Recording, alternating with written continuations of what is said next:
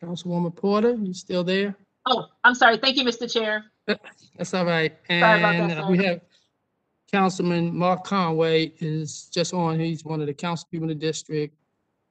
Also, Thank you, Mr. Jamal Chair. Simpson from Councilman Glover's office, who is not gonna be here, out sick. So Jamal, thank you. Also Daria Brown from President's office also. Thank you. Nina Thimlis from the mayor's office. Thank you, Mr. Chair. And a great committee person here, Marguerite Kern. Thank you so much. Before I go through the. I'm also here, Mr. Chair. This is Councilman Cohen. Oh, okay. Thank you, Councilman. Appreciate it from the first district. Also, before I. From District 8 as well, Mr. Chair. Sorry, okay, thank you. Yeah. Thank you, Councilman from the 8th district. I wanted to real quick say we want to start at 5. Hopefully we'll finish at 7. So we want to be respectful of everybody's time, and we want to make sure our young people get an opportunity to speak because it really affects them the most. So what I want to do is first, mute yourself, just for speakers and panelists. Mute yourself when you're not speaking. Identify yourself before you speak. Speak slowly and clearly. After you finish speaking, please mute yourself again until you're asked to speak again. This is the oversight hearing for the Baltimore City Children and Youth Fund, which is coming before this committee and the city council to get an update on the status or activities associated with the fund. Mrs. Dion Cartwright, who is the chairperson for the Baltimore City Youth Fund, I'll ask her to introduce her leadership team and speakers. Thank you, Mr. Stokes. Hi, everyone. My name is Dion Cartwright, and I am the chair of the Transition Board of the Baltimore Children Youth Fund. Before I introduce the other speakers, would you like me to go ahead and move forward with my talking points, sir? One moment. Let me introduce Councilman Torrance, who is a part of the committee from the 7th district. Thank you, Mr. Chair. Ms. Cartwright, you can start. Okay, thank you. So again, I am the chair of the Transition Board of the Baltimore Children and Youth Fund. I am also a resident of Baltimore City. I have been engaged in supporting Baltimore communities since 2001 and have spent over 20 years in the philanthropic sector, working to support low-income communities and people of color through neighborhood grant making and leadership development, both locally and nationally. Making a commitment to BCYF was important to me because of my love for Baltimore neighborhoods and its people. For 15 years, I worked at a local foundation that afforded me the opportunity to work with community residents to address issues they identified as critical to the success of their neighborhoods. I brought a resident-centered grassroots approach to grant making that was rooted in advancing racial equity, a strategy that many philanthropic institutions avoid even today. The Baltimore Children and Youth Fund's commitment to creating new opportunities for the city's young people to learn, thrive, and succeed completely aligns with my own values, both personally and professionally. The fact that we are guided by core values of racial equity, community ownership, intergenerational leadership, and collective decision-making makes me proud to serve on this transition board and proud to sit as the chair. I am one of 8 BCYF transition board members that fully represent Baltimore and our beautiful and unique communities. Collectively, this board has decades of experience and demonstrated substantial commitments to the residents of the city through our own community engagement efforts, including working or volunteering with local nonprofit organizations and community-based programs, and a demonstrated commitment to Baltimore's children and youth. In addition to myself, transition board members include Catherine Benton-Jones, Earl El Amin, Erica Seth Davies, Jackie Caldwell, John Morris, Julia Baez, and Kirsten Allen. We are committed to working together to transition BCYF into a thriving organization that continues to grow, improve, and support organizations that are vital to meeting the needs of Baltimore's children and youth. For too long, the public, private, and philanthropic sectors have failed to adequately invest in Baltimore's people and communities of color, leading to disparities in many outcomes. In response, BCYF is committed to centering racial equity in everything we do. That includes funding and providing hands-on support to nurture Black-led community organizations and supporting high-quality programming for children and youth of color who have been left out in the past. We need support from the community and many other stakeholders to continue to build something that can have a truly transformative impact on Baltimore.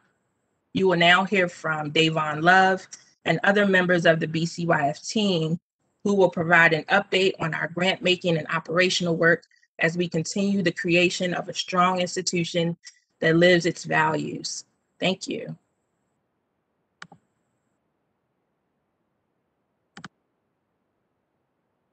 All right.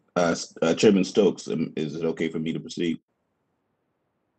Yes, could you just introduce your team or your panelists? Absolutely. So my name is Davon Love. I'm on the community engagement and communications team at the Baltimore City Children and Youth Fund. And my primary co-presenter will be Kira Ritter, who's the transition manager for this effort. Before we delve into this presentation, just a few introductory remarks I want to make to kind of set the context for this. The first is that tonight will be the first time that a lot of the information that we're going to present has been presented to the public. We're excited about the information that we're going to share that I think the council and the city of Baltimore should be proud of. I want to remind the council that in previous iterations of the Baltimore City Children and Youth Fund, the team has presented information about the activities of many of the programs that have been funded and supported by the Youth Fund, and have given some examples that, again, I think that the council and the city should be proud of. And if the council wishes to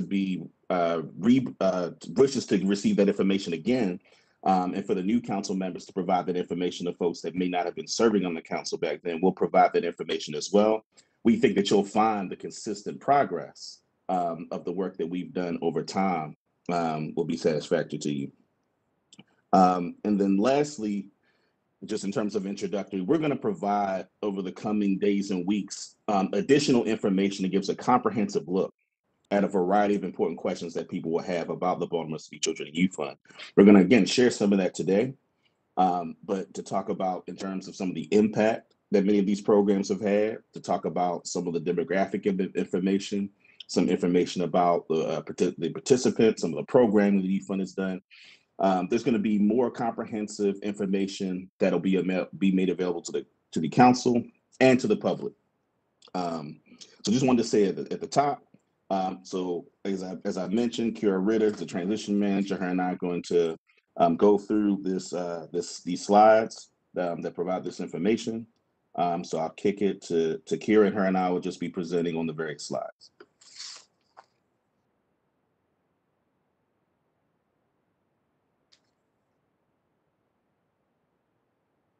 Thank you, Davon. Good evening, Councilman Stokes, other members of the committee. All right. Starting back with our story, many of us think back to 2017 when the Youth Fund started. There was a task force that was put together to talk about what the Youth Fund really should be and what it should look like. We were all in agreement that the city's grant-making structures and systems often don't meet the needs of community. The question was, how do we operationalize this new entity called the Youth Fund? We didn't want to repeat what was already out there. So how do we start anew and facilitate the radical shift in grant making? We knew that there would need to be a temporary intermediary to manage the funds, and that we would want to create a permanent organization to sustain the work of the fund that was rooted in racial equity. Associated Black Charities was selected to serve in that role in the initial iteration under the leadership of President and CEO Diane Bell McCoy. They were the only foundation in the Baltimore region with an explicit focus on racial equity, which is what everyone agreed should be front and center as part of the Children and Youth Fund.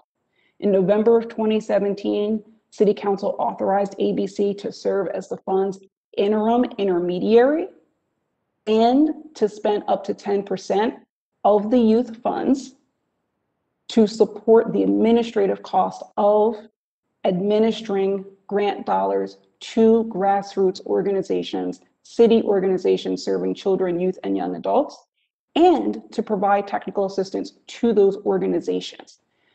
That technical assistance piece was critical. This is part of what differentiates BCYF from other grant-making institutions that are out there. It really is about us being a community resource and supporting those who are providing programming in ways that they haven't been supported through traditional philanthropy.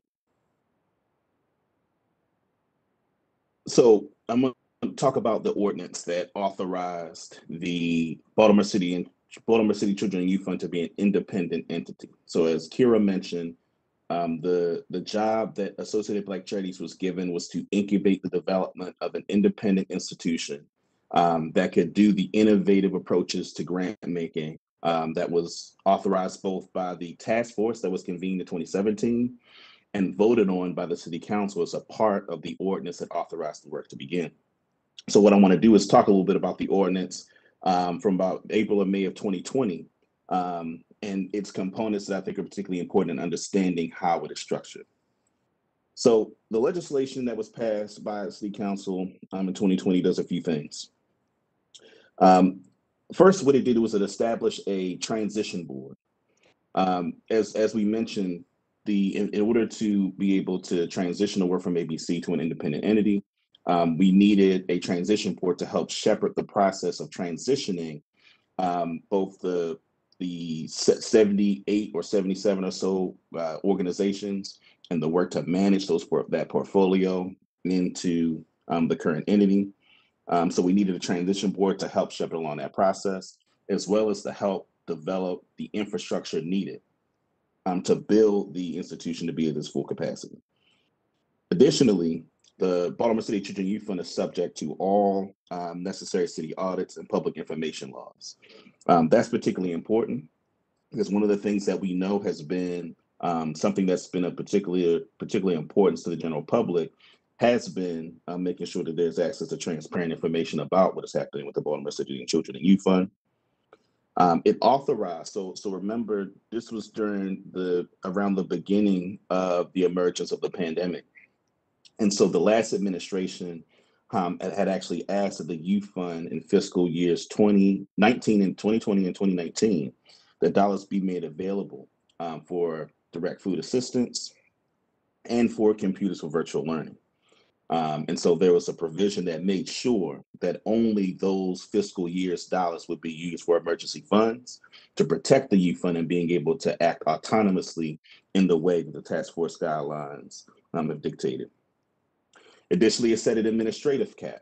The administrative cap is particularly important, and I want to make sure that we clear up both for the council and for those that are viewing, is that the administrative cap is about the amount of money, the percentage of the money that can be used to operate the institution.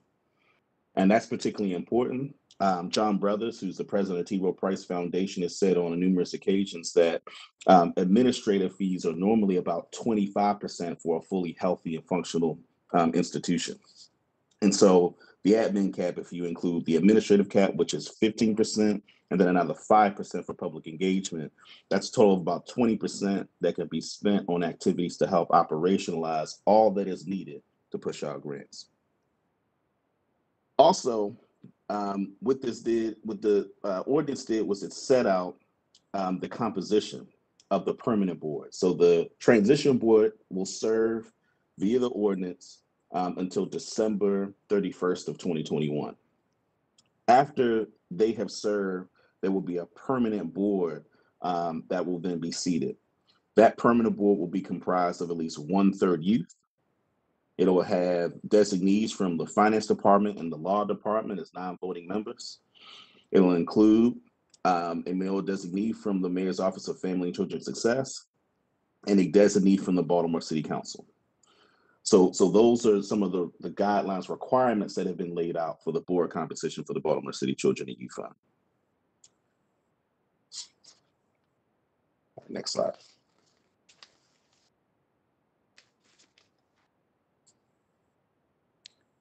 So in July 1, 2020, which is when BCYF Inc. was named the permanent intermediary for the city's Children and Youth Fund, we absorbed a slate of grantees that were already mid-cycle. And so there needs to be a team to manage the portfolio, but also build the institution. One of the challenges that existed prior to July was during the incubation stage, there needed to be a team that moved the project forward after the transition. And so what we have is a team that's managing grantees and that's building that permanent infrastructure. Anyone who has run an organization knows that this is critical. Things don't happen on their own, they're not magic. And so it was about creating many of the systems, processes, tools, platforms, policies that will make BCYF what we all envisioned it to be.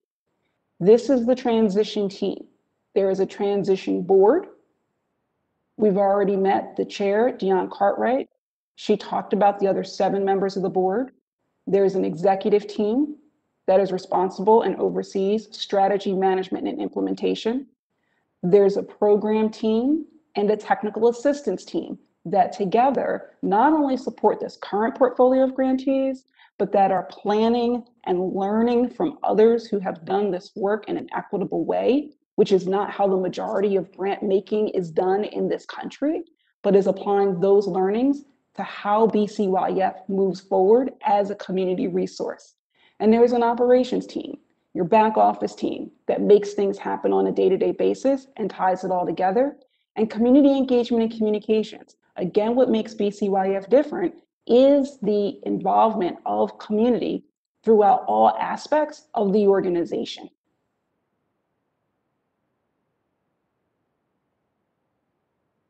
All right, so this is a video, and I hope that we're able to get the sound. This is just to give you an introduction to some of the programming that's been supported by the Baltimore City Children and Youth Fund.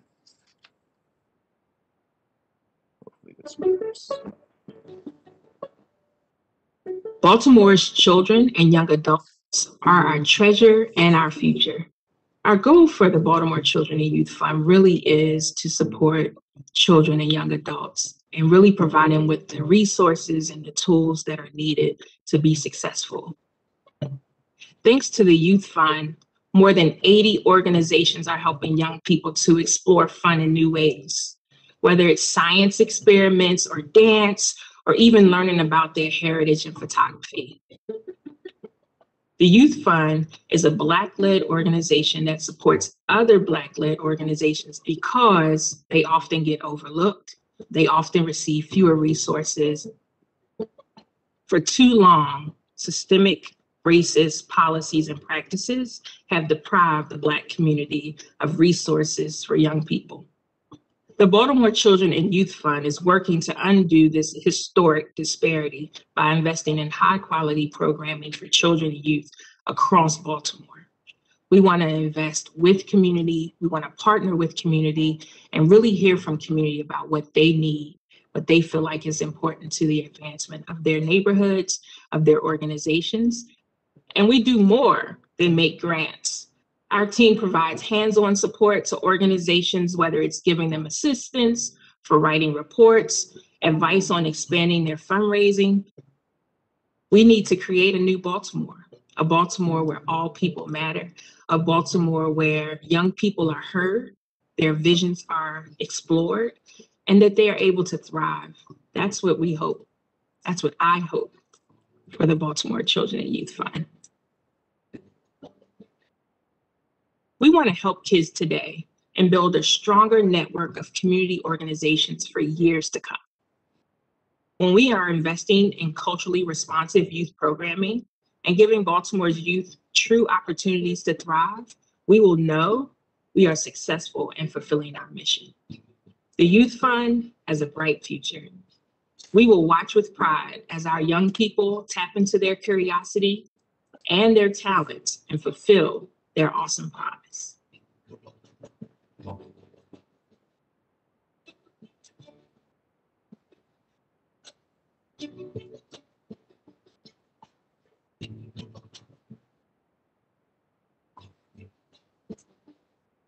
All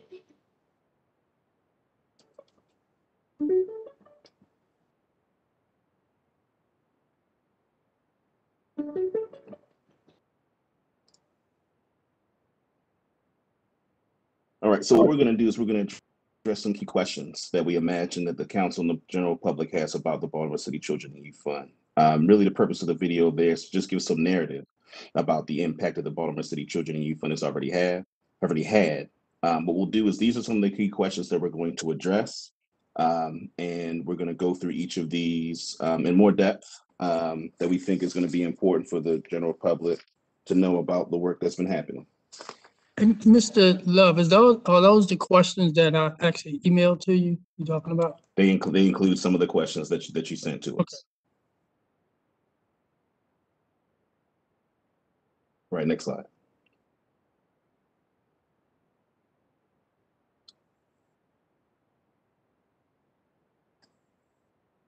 Okay, so who is the Baltimore Children and Youth Fund currently funding?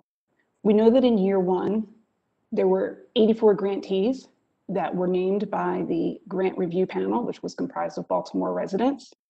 And that in that first year, all of those grantees did not have a full year to amply demonstrate what they could do. There were some challenges around folks meeting the compliance requirements of managing public funds. And so we wanted to give them an opportunity to continue with a full deployment in 1 year. So we're now in the second year.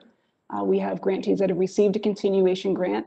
There are 79 of those projects and organizations that are currently in our portfolio, serving a projected 20,418 youth. And the reason that it's projected is because the grant cycle does not end until tomorrow.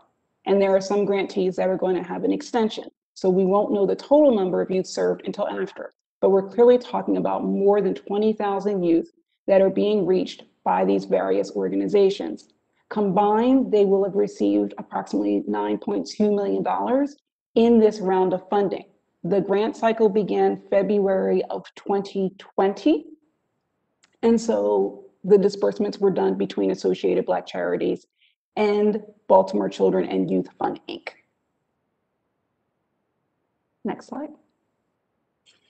So these are some highlights, some information that I think to take from some of the deeper data that we're going to go into in some of the slides that'll come in a moment.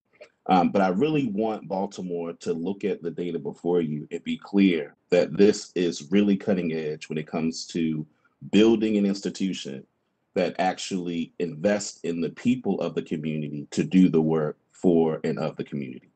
So nationwide, only 3% of philanthropic dollars go to people of color-led organizations. BCYF shares that 65% of the organizations that are funded are led by folks of color.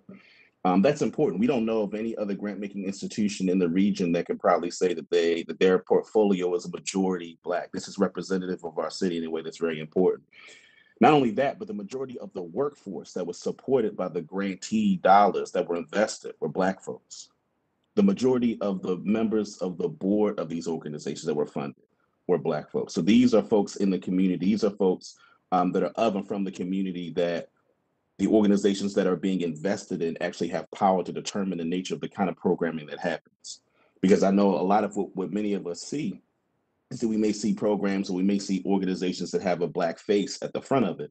But what this data helps us to understand is that we're talking about Black folks that are invested in every level, in every area of the kinds of programs that we're funding. Additionally, 35.9% of year two grantees in many ways required the funding that BCYF provided because it constituted a large portion of their operating budget. So we're not just funding organizations that have a bunch of money, but in fact, many of the organizations that the Youth Fund is funding are organizations that really need those resources and may not have otherwise been able to operate their programs had the Youth Fund not been made available to them. So again, these are highlights. These are very important things that constitute tremendous progress in the arena of grant making. There's still a lot of work to be done. But the fact that we've been able over the course of 3 years to be able to get this to the point where we're able to proudly say that we have a portfolio that supports Black folks and folks of color in this way is something that, again, Baltimore both the council and the public should be proud of.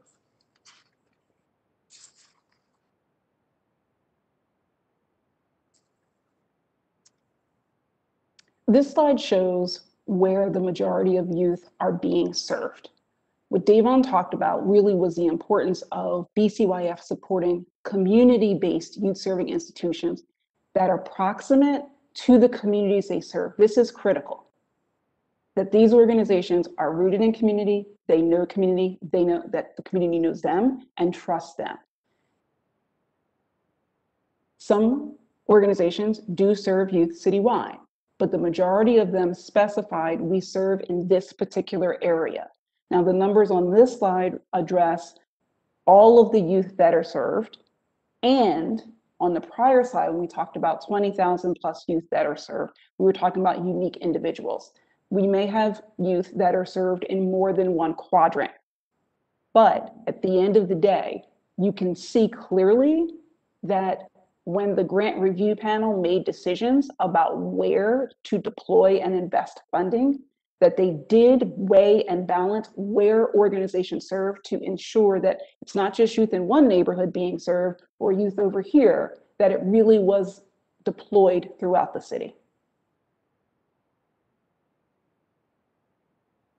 So as you see here, this is just consistent with the highlight that we showed a couple of slides ago. This shows us that the majority of the organizations that are funded in terms of the leadership of those organizations are Black-led and are women.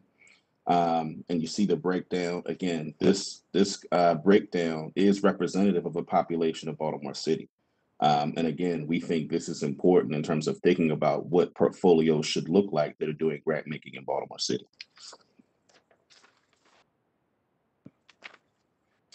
So these slides look at distribution of funding, and it's similar to the previous slide. It just puts the numbers all together. So you see, again, the percentage of organizations that are led by Black folks are more representative of the city's population, and again, a majority of the leadership of the organizations that are funded are women.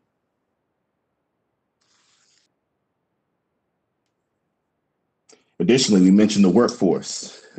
Most of the workforce that is funded are Black folks. As you see on the left of the chart, you can see the majority of those that comprise the workforce, or most of the largest number, rather, of folks represented in the workforce of those organizations supported by the Youth Fund are Black women. But we see that generally, if you take Black males and females together, that combined, they comprise the majority of the workforce.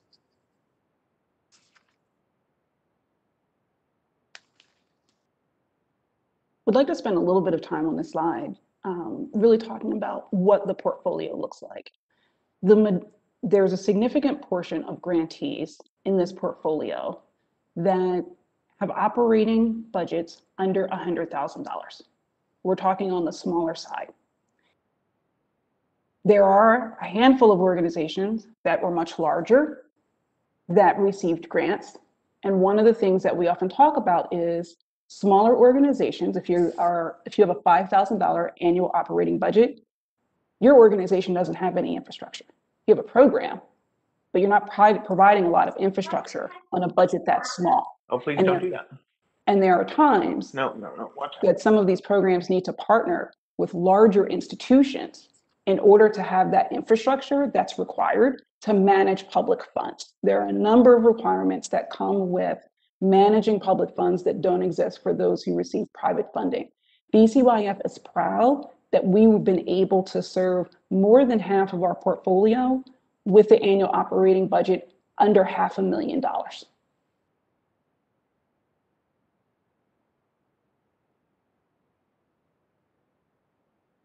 So again, this is the chart that looks at board members. So majority of those that serve on boards that were organizations that were funded by the Youth Fund are folks of color. And we find that to be particularly important. And I alluded to this earlier. One of the things that, has been a point that we really stress is the importance of shifting power into the hands of those from the community as it relates to institutions. So not just individual people who leading organizations, but also those that serve on boards. And as many of you know, boards are, people who serve on boards wield a tremendous amount of power as to how many of these programs are operated, the common practices and the like. And so again, one of the things that we're proud of is the fact that the majority of the folks that serve on boards that were funded by the Youth Fund are folks of color.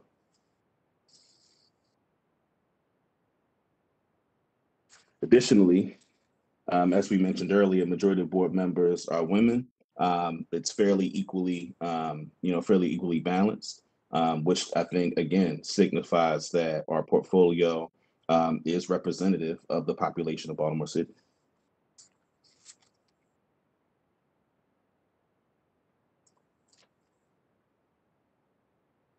For some of our grantees, the grant from the Baltimore Children and Youth Fund really is the majority of their budget.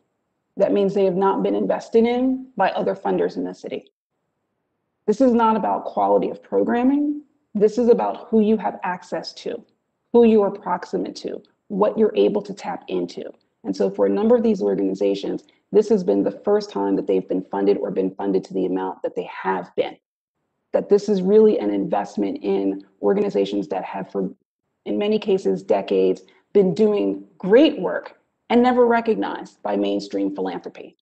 BCYF has been able to step in and support them in not only moving their program during this period of time, but also preparing them for what comes next, which is to figure out how to find additional sources of revenue and to manage it.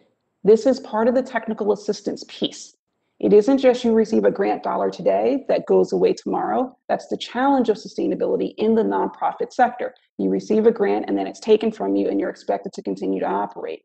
BCYF really has been working with grantees, one, to prepare them for this is going to go away at the end of the grant cycle, but how do you continue? How do you leverage the public dollars for private funds? How do you leverage your volunteers?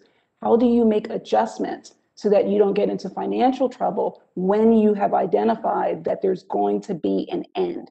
And then to also support the organizations that are in the middle here, some of whom were actually able to step up and scale because of the funds they received from BCYF, to help them to support them in thinking about what is the next step.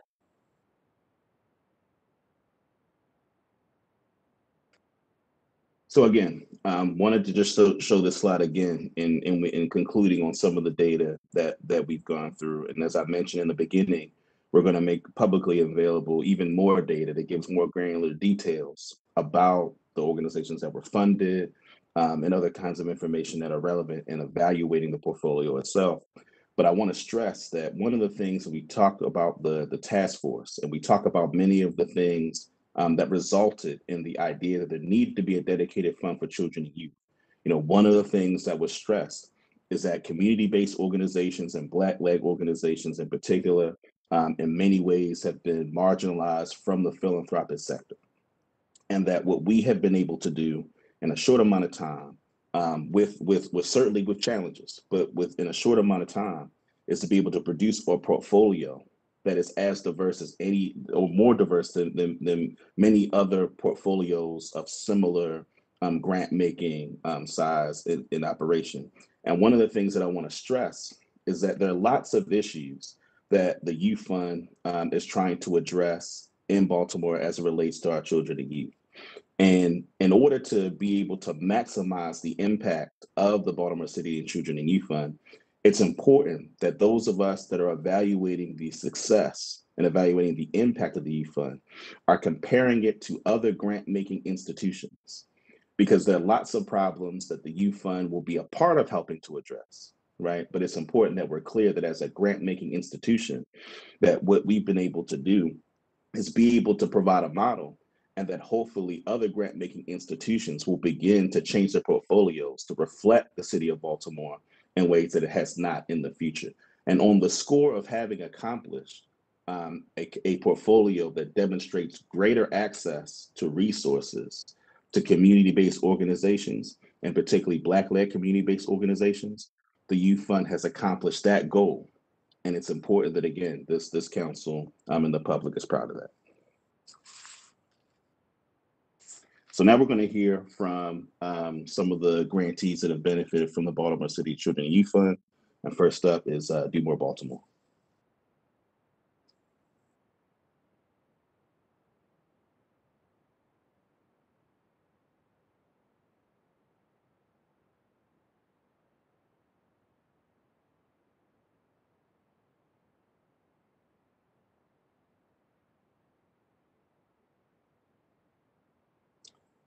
Olu Woods may need to be elevated or unmuted. Yeah, it's supposed to be, it's Monique Brown who is subbing in for Olu Woods.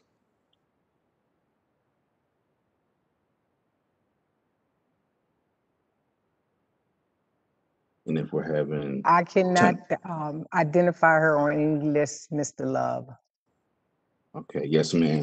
Do we have Beedley? Do we have Dion Davidson from Beedley? Yes, I'm here. All right. Hello, everyone. I'm Dion Davidson from Beedley Speaking Jewelry, and my program is Beedley Speaking Kids. Our mission here at Beedley Speaking Kids is to promote wellness and confidence among young girls in Baltimore through jewelry making. We envision a world where girls are empowered through the arts to feel more confident and to love themselves more fully. So we created a program based on my love for teaching. I used to be a Baltimore City first and second grade teacher. So I combined my love for teaching with my love for jewelry making and created a curriculum where we have dialogue while we make jewelry and we talk about important wellness and mental health issues. The impact of this program has been amazing, especially in the pandemic where children were locked in a lot. It gave them a chance to express themselves. And so our program having that vocal piece and jewelry making really helped some of the girls to come out of their shell and find their voices. An example of that is we had 7 weeks of programming, and on the 8th week, they had to do a show and tell, make pieces that they, learn from information they learned throughout the program and come back and share that information with us on Zoom. And I was blown away by the amount of jewelry that the kids were able to make on their own using the skills that I taught them in the 7 weeks. Another important piece was at the end of the program, they were begging me to continue.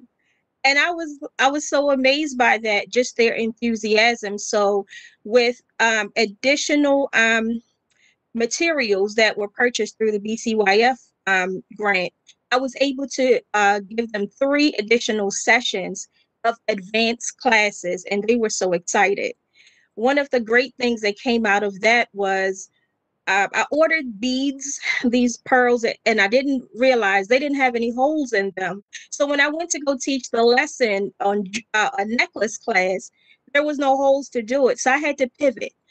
In the middle of showing them how to turn a bad situation into a good situation, one of the students sat there and created a wire cage to house the bead and created earrings. And that's exactly where I was going with it. She used that time and she did that on her own. And what it showed me is that the student became the teacher.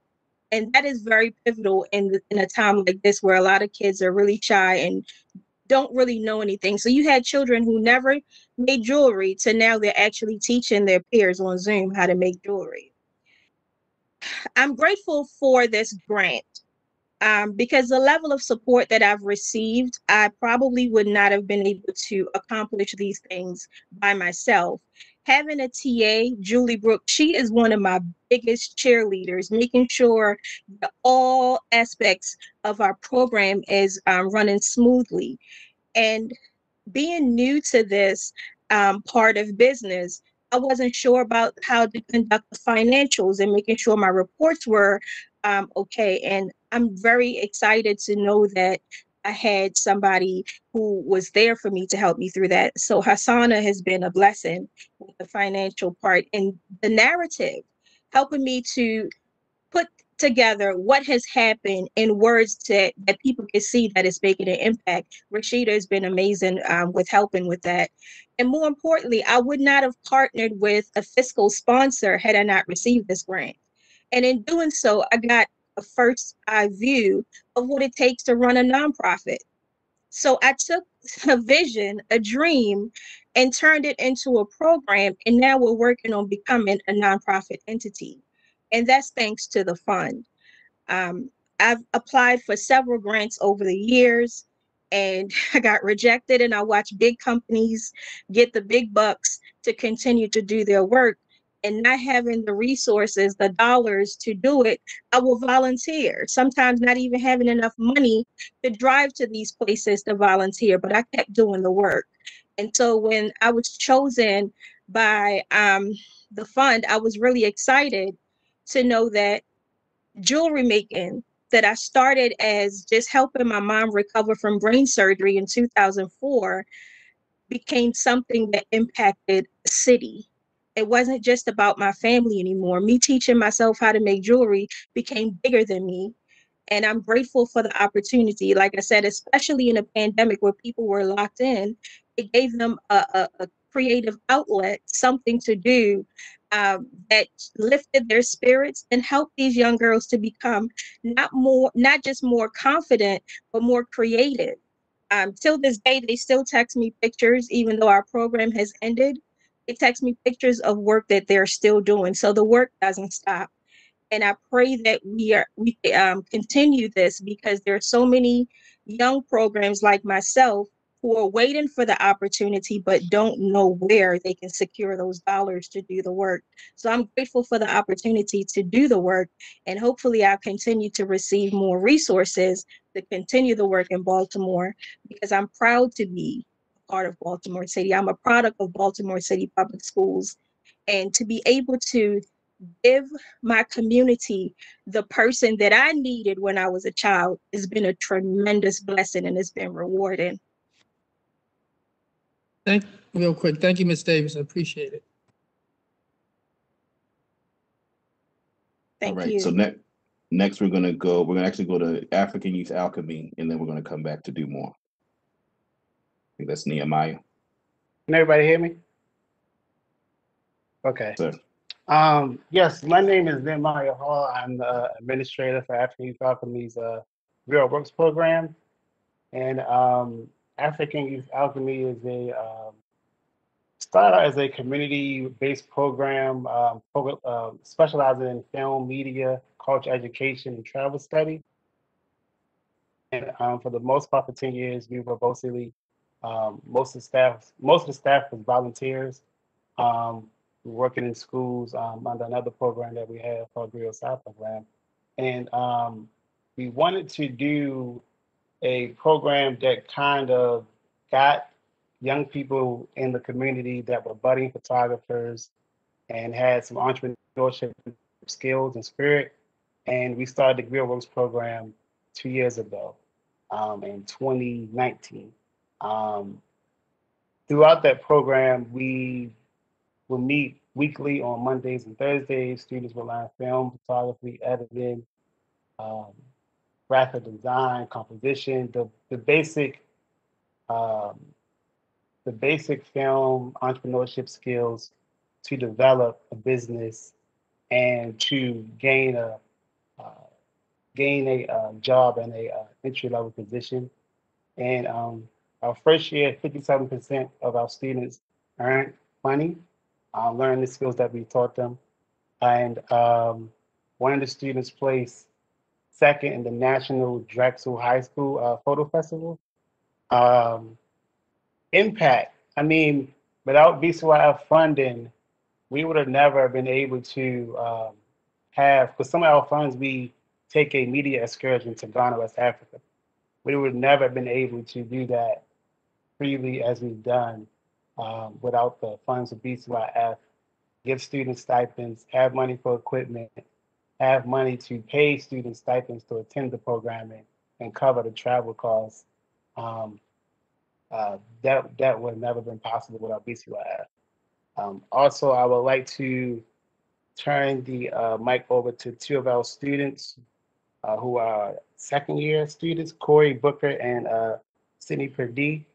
I guess we can have, since Sydney's already a panelist, could you go first, Sydney, and speak about your experience, please? Sure. Hello. Am I audible? Okay. Hi, my name is Sydney Purdy. Like Nehemiah said, I am a second-year student with African Youth Alchemy. I am currently 25. I'll be 25 tomorrow. And I am an educator in the Baltimore City school system. I've been a part of the African Youth Alchemy program since 2019. I was one of the students to actually go to Ghana, West Africa. And quite honestly, the program has been life-changing. I don't really think I really knew what I was signing up for when I found it in undergrad. At that time, as a photographer, someone just looking for a creative outlet. But really and truly being a part of this program and learning photography, being able to travel to Africa, which is one of my dream kind of places to just one of a dream goals since a little girl. But being able to do all of that and also learn how to build a business and have some success with that business has really been not only something that has tremendously helped my kind of budding adulthood, coming out of college and growing into an independent woman, being successful on my own, but really changed my outlook on how I want to move. Again, as an educator, as someone who wants to teach and give back and share our true culture with the world, our African and Indigenous culture with the world, thinking long term like that, I think being a part of this program has helped me kind of set myself up for success, to whereas though I can share some of this information with my little brother and other students that I'm currently working with in Baltimore City schools as much as possible as a historian and educator. So I'm very, very grateful, and I owe so much to this program. So thank you. And could we have Corey, you still on? And I think after Corey, our executive director, Rashtre Sabir, just joined. So yeah, after Corey, he will go on. But Corey, are you still on?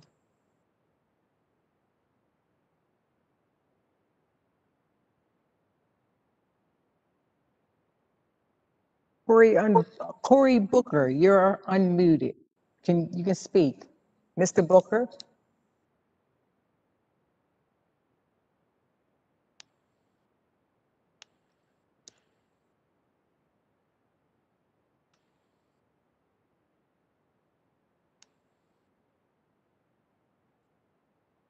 All right, if Corey's having trouble. Well, could we, you there, Corey? Well, can we come back to Corey? Who is your next speaker? Yeah, Executive Director Rashtre Sabir, can he be unmuted, please?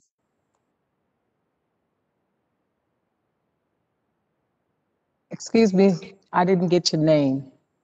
Oh, it's Rashtre Sabir. I can type it in the chat. It's RASTRE SUBIR. Okay. Good evening. Can y'all hear me? Yes, we can hear you, Rashtre. Okay. Yes, good evening. I'm Rashtre Sabira, the Executive Director of African Youth Alchemy, or AYA Inc. as we call it. And we are an organization of social justice and media production organization that addresses issues of immediate relevance in the lives of Baltimore City youth through film, photography, and cultural education. The BCYF grant allowed us to launch a new program, which we entitled Griot Works, which gave us opportunity to work with young people 16 to 24 years of age in Baltimore City, and to train them in photography, film, and entrepreneurship, with the goal of, at the end of the program, them being able to start their own business, or at least and gain an entry-level position in a media production agency. One of the other components of our program that is very much so at the forefront is the cultural education and travel study. And so the culmination of this program, after the young people got the training of film and photography and were able to serve and connect with Baltimore businesses to help promote their business needs, we were able to take the young people on a concluding journey to Ghana, West Africa, which gave them the opportunity to not only use their skills to help a burgeoning economy in Ghana realize its own creativity, but also to impart them as cultural educators. So when it come back to Baltimore City, can share the wide variety and just exceptional culture of the African diaspora with the people that they come in contact. So this grant was very instrumental in allowing us to be very ambitious and step outside of the box and really think in a action-oriented way with young people. And so we were very appreciative and blessed to be awarded this opportunity and look forward to continuing to serve Baltimore City youth to address issues of immediate relevance in their lives through film and photography. So thank you for the few short moments, and I'll yield back the floor. All right, and then our last program is Do More. I just wanted to see something to give Corey a chance. Corey, are you there now? Well, who is that speaking? Oh, it's Mr. Hall? Yeah, just wanted to see if he was still there.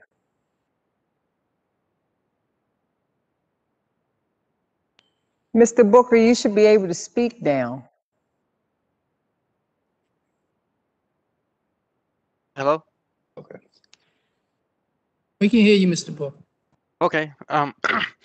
Hello, my name is Corey Booker. I'm a current student in the GridWorks program, and I've been enrolled since year one. During my time with the program, I gained a lot of experience in the media industry, and that really opened up a lot of doors for me. I had the opportunity to work with different Black-led organizations such as Collectively, and I currently have a opportunity to work on an HBO series that's being filmed in Baltimore this summer. GridWorks has really impacted my life in like a lot of great ways. We learned how to run a media business, and we're also granted the ability to start our own LLC. We also learned a lot about the African culture and had the opportunity to travel abroad to Ghana. There we learned about the true African culture and the history of us as Black people. My time in the program was really like a life-changing experience. Everything we learned was fortified with hands-on experience such as projects, going out, taking quick photos, and also guest speakers who are successful in the industry, spreading their knowledge with us. GridWorks is just a really great program, and I used all the skills that I learned every day in my life. And I'm grateful just to be a part of this organization. Thank you. Real quick, before we start, I wanted to thank this organization, but I want to just mention that Mr. Hall, I believe, came from Change for Real. I remember when he first started his pictures and his recording down on Caroline Street. So, Mr. Hall, I'm proud of you, man, and everybody on here, but I seen when you first started and you really elevated. So I just wanted to thank everybody and thank the instructor, because media means a lot to us, especially the way we get portrayed in the media now. We're going to show some good things and great things that our young Black people, young men and women are doing in Baltimore City. So thank you.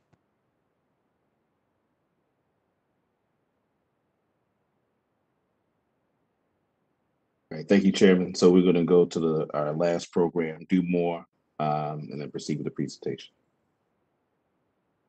Good evening, everyone. Do More Baltimore's mission is to use arts as a tool to increase civic engagement in marginalized communities throughout Greater Baltimore. Do More has used the arts of spoken word to help Baltimore's youth process their thoughts, feelings, and emotions while also engaging marginalized communities. And as you can imagine, this was even more important during the pandemic, especially at the onset. As opposed to simply responding to a writing prompt, our youth asked for a safe space to process their fears around COVID-19. That space was granted, and our youth have blossomed and continue to thrive during the pandemic while still serving their communities and making time to process and deal with their feelings. BCYF has allowed us to increase capacity and establish new programming. At Do More, we amplify youth voice. And when our youth request new programming, we listen and we respond. So during the pandemic, we established a club that we affectionately called Poetry as Mental Health. And this club was created and is facilitated by our youth. And we partnered with the Black Mental Health Alliance to train our young people and our staff members. And since then, our young people have been invited to speak at workshops and lead workshops about their work through the Poetry as Mental Health and how they are connecting with other young people and serving as mentors. By providing a technical assistance team that shared their expertise and guided us through the reporting process, BCYF's structure has positively impacted our work and allowing us to build real capacity. BCYF is what is our major funder, so it is the majority of our operating budget. And as grassroots leaders, we're often busy with being boots on the ground and ensuring that we're making a positive impact on our community. So it was very helpful to have a technical assistant team like the one that BCYF put in place to help support us and ensure that everything was operating and moving smoothly with those public dollars. Especially when we had our physical sponsor being in constant communication with BCYF, it made for a smooth transition, made for a seamless reporting process. Oftentimes, grassroots organizations are overlooked by funders, as other folks have shared here. BCYF has been essential in helping grassroots organizations like Do More have access to funding that not only encourages us to build capacity, but provides the resources to build capacity, to grow, to make a major impact on our community. Being granted by BCYF will now put us in a position to leverage those dollars to seek other dollars. It shows that we have been vetted by a major city initiative, and it shows that we are an organization that is truly here for the people and is working to ensure that Baltimore City is a city that is growing and that is truly providing opportunities for our youth to grow. We are truly grateful for the support of Baltimore Children and Youth Fund grants because it has allowed us to continue serving as a creative outlet for our youth, but it has also allowed us to serve as a catalyst for change throughout Baltimore City. We thank you. Ms. Moore, is that it? Mr. Love, I'm sorry. Yeah, so then there's a video regarding just one last grantee. It's a short video. And then there's actually a few more slides that talk about like some of the finances and the transition. So we'll try to speak through some of that. Yeah, because we real quick, we have some, I'm sure we have some public testimony and some of my colleagues would like to ask some questions. Thank you. Yes, sir. Mr. Chair. Yes. Councilman Torrance, I just want to take a point of personal privilege to start off my town hall, then I'll rejoin the committee. Okay, real quick. I think you got to step away. Am I correct? Yes, sir. Sure. Thank you so much.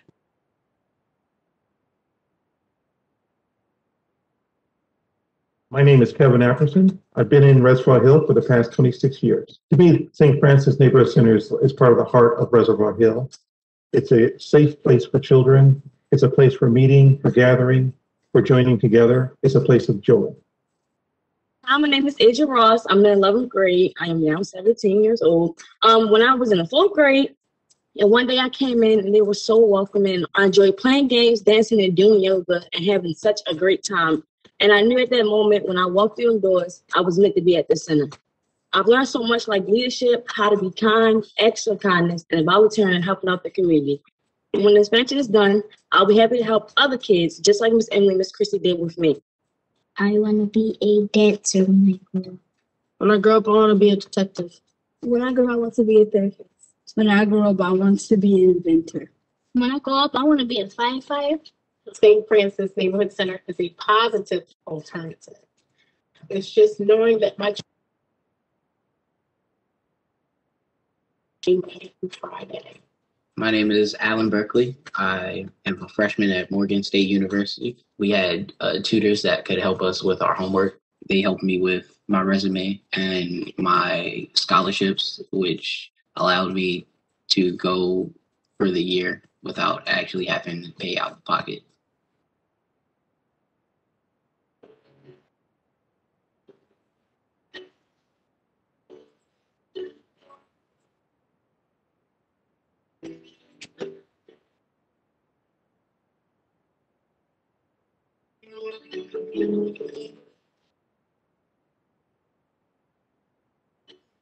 Thank you, St. Francis. Thank you, St. Francis. Thank you, St. Francis.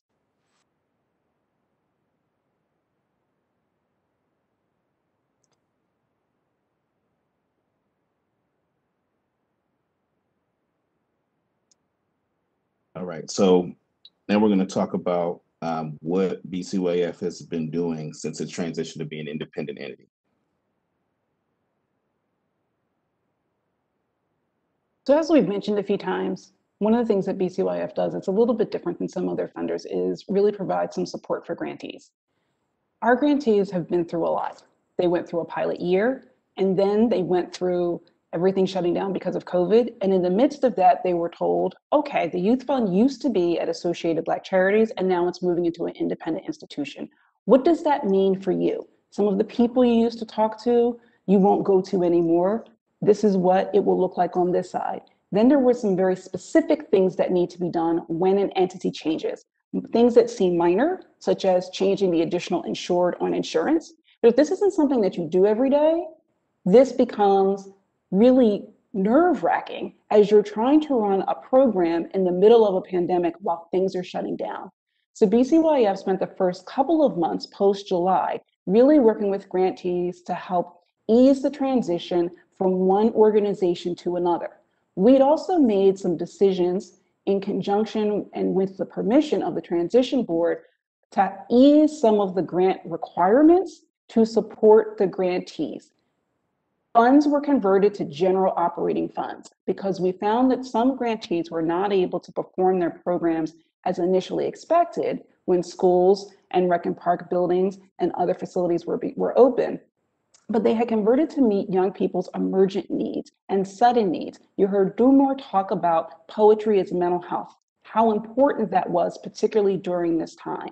There were some other programs that converted to virtual. Some programs really were about how do we ensure that young people have access to the day-to-day needs in order to just survive and thrive. So they had the flexibility to do that.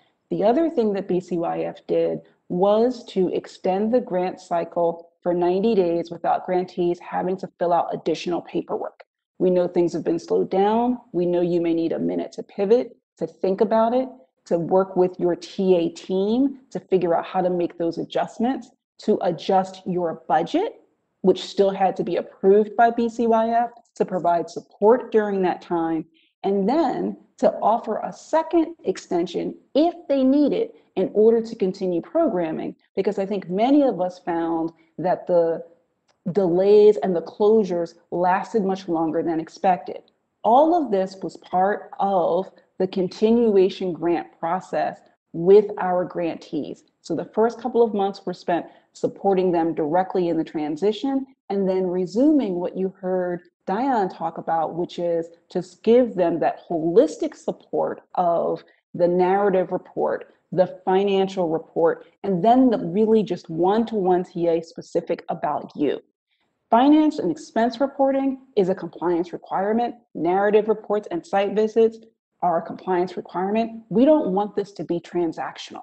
It really is about that third TA is what is it that your organization needs, that you need as a leader to be successful so that your program is sustainable, so that you can continue to serve young people. One of the challenges in philanthropy is that organizations are afraid to tell the truth when they need support because there's always the fear that that funding is going to go away, that a funder is going to say, we're not going to support you anymore because you've let us know that there are challenges. That's where BCYF really did work in sharing with grantees. We are here to help you. We can help you problem solve some of these things. And that's why they had these wraparound services. So that's how we've been working with the grantees since the transition. Then additionally, one of the things that I alluded to towards the beginning of the presentation is that while the ordinance to authorize BCYF to be an independent entity was underway, the previous administration, in recognition of the impacts of the pandemic, saw it fit to utilize some of the resources from the Baltimore City Children and Youth Fund to deal with the issue of access to food and to deal with the issue of the transitioning to virtual learning and giving more access to the tools and materials and computers needed for young people to participate in virtual learning.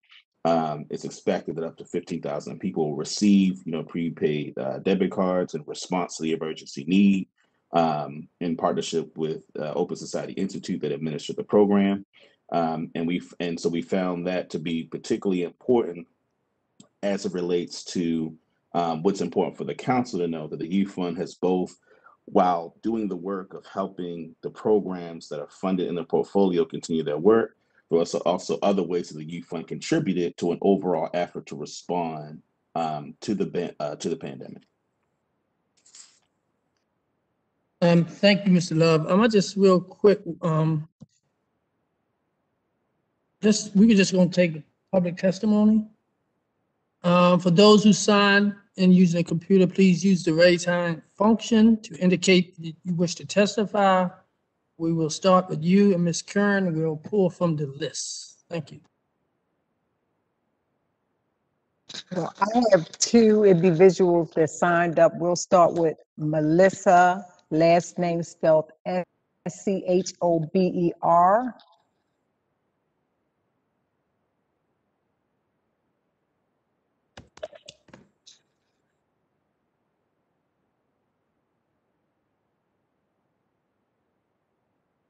Melissa? Hello, can you hear me?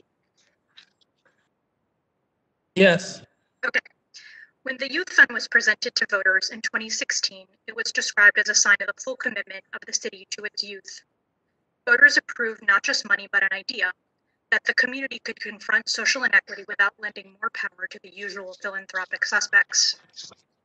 5 years later, there's a lack of transparency and urgency typified by this hearing, which is being held a full month after the deadline specified in the ordinance. We also see it in the transition board itself. Although the board is meeting for about an hour every other month, one of its 8 members has been absent for every meeting between July 2020 and through January 2021.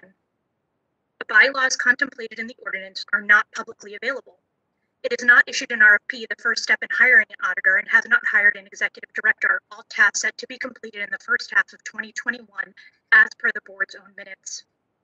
There is virtually no public accounting of fund dollars, no collected publicly available data on the demographics of those served nearly 3 years after the first grant award, nor is there specific data on admin or program costs. It's unclear if the transition board or its partners are conducting site visits, including of grantees that the ABC failed to visit as per the city audit. Apart from a year one summary, there's nothing to account for fund expenditures over time. The year one process evaluation conducted by Andy E. Casey promised in 2019 has not been released. There are no formative or summative evaluations. A commitment to equity without a culturally valid and participant-oriented evaluation deprives the city and organizations of a critical resource necessary for the sustainability Ms. Ritter referenced. In the 5 years since the fund was approved by voters, we've seen a single RFP. We're funding largely the same orgs that we were in 2018. This reinforces the power dynamic in which a small group, the transition board, determines who is worthy of initial and ongoing support. Where are the new approaches to philanthropy that we were promised, and how is this body exercising its oversight role to ensure we're building the capacity of nascent youth-led orgs through high-quality TA? If we truly want to support youth, then this body must be actively engaged in the formation of a permanent entity that will sustain the fund and its grantees. It must not put up oversight hearings as it has done tonight, and must not pretend that deadlines for financial plans and community needs assessments that begin in FY22, which specified in 2363, are niceties rather than the requirements fundamental to uplift our youth. They deserve no less. Thank you. Thank you.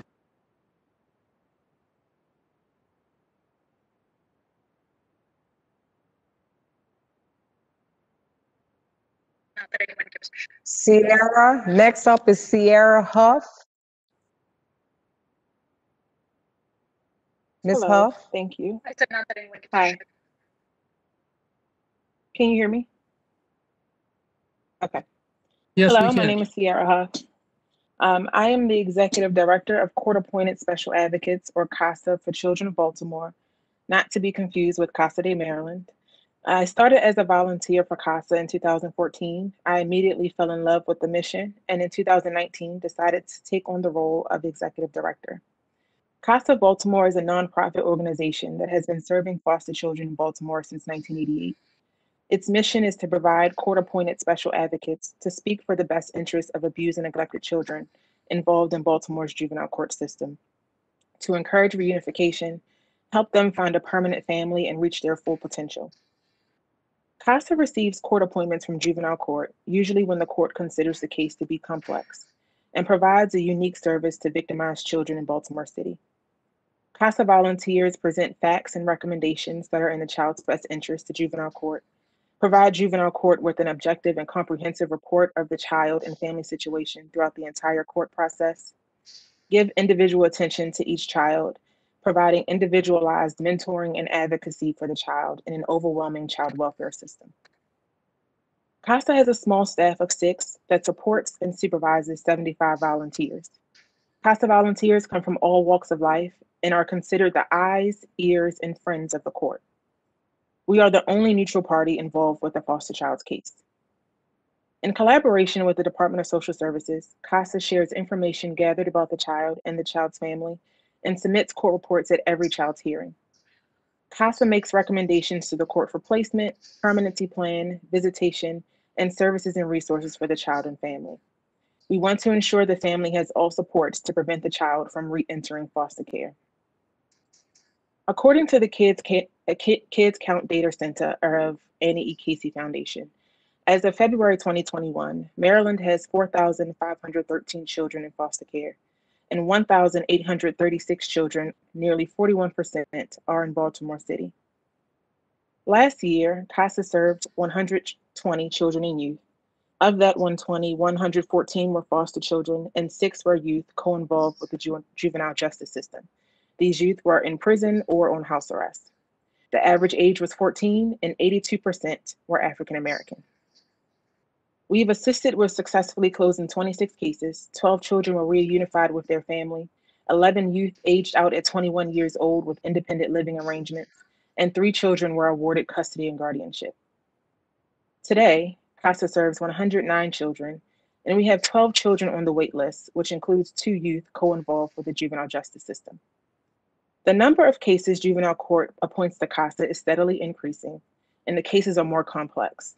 There are more children co-involved with the juvenile justice system, which makes placement and permanency planning more difficult for the Department of Social Services. There are more pregnant foster youth, youth with substance abuse issues, and youth with severe mental health issues. Last month, CASA started strategic planning with an independent consultant to create and help implement a 3 to 5 year plan to improve services provided to our children and to improve relationships with stakeholders. Additionally, I intend to use the strategic plan to expand CASA because of the new foster care trends. It is time to make CASA available to all foster children before the court deems a case complex. Things could be complex for the child way before the court even considers the case to be complex. Now we have to be proactive rather than reactive. Just 3 weeks ago, I received a CASA appointment order from juvenile court, and the court order mentioned a 16-year-old boy who has been in foster care since he was 7. He asked the court for a CASA. This was a first. In the perfect world, every foster child will have a CASA, but until then, I want to make sure that CASA can make the world of a foster child a bit better. Thank you for allowing me to share my passion with you, and I hope CASA can help decrease the number of children in foster care long term, assist with swifter relative placement, and decrease the overall number of children and youth in foster care. It was a pleasure to hear how the Baltimore Children and Youth Fund has assisted community organizations and how other community organizations are serving our children and youth. And I plan to reach out to those that can provide services or an outlet for them. Thank you. Thank you. To all attendees who signed in using a computer, please use the raise hand function to indicate that you wish to testify.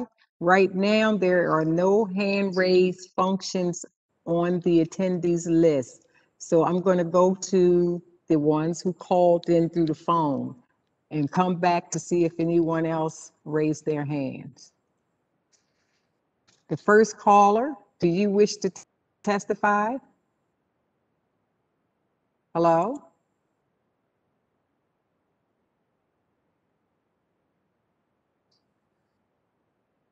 Okay. All right, wait a minute.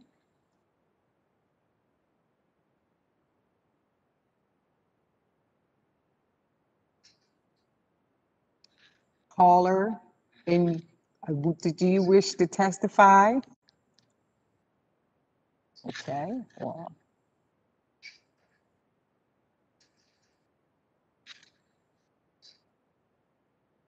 okay. Torben Green. Good evening. So I want to testify for St. Francis Neighborhood Center. We are in Reservoir Hill, and we serve right now about 75 students. The majority, I'd say 98%, are African American.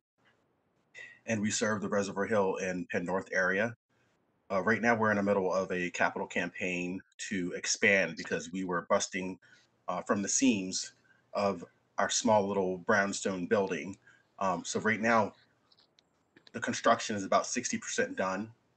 And with that growth, we've have a teen intern program that is completely funded by Baltimore Youth Fund.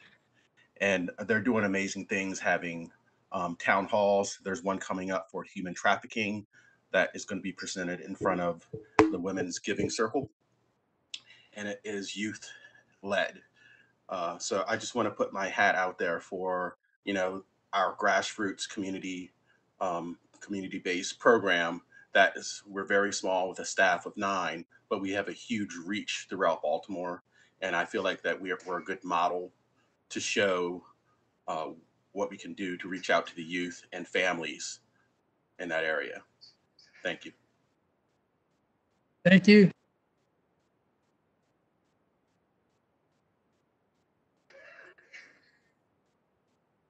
Mary Alexander.